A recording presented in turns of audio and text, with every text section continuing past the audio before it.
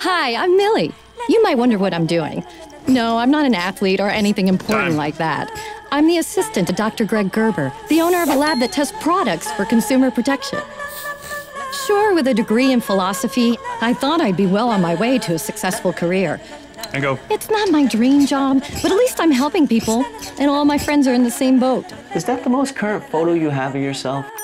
Take my cousin Devin. He works for a woman who had a successful dating service until her husband ran off with an ex-girlfriend he reconnected with on Facebook.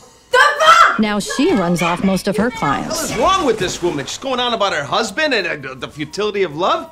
I thought this was a dating service. Allow me to offer you a complimentary month. What? What did we say about assaulting new male clients? Of course, there are the lucky ones who get assistant jobs working in the field they're trying to break into, like my friend Bryant. Hey, penis brain. I have a hot date tonight and an itch for Chardonnay. You're my designated driver. Here, wear this. Being an assistant in the entertainment industry isn't as glamorous as you may think.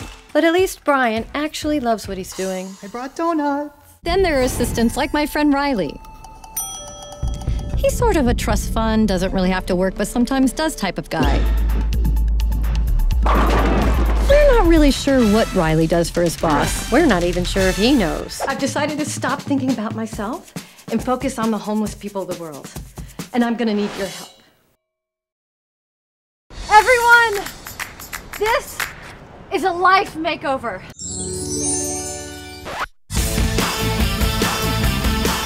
Get him, ticket! Oh!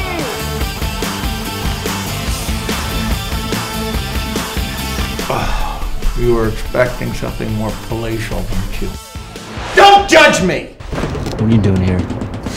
Working. I don't think any job is worth medicating yourself for.